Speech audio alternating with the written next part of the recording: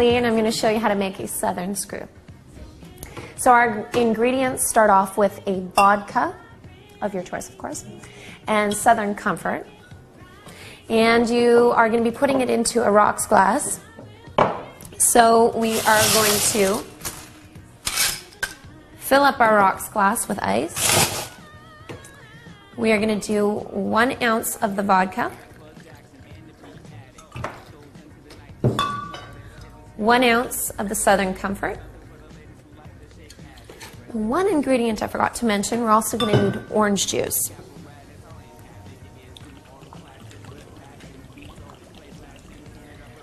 It's almost like a screwdriver meets Southern Comfort. So, yeah. Get yourself a straw, and that's the Southern screw.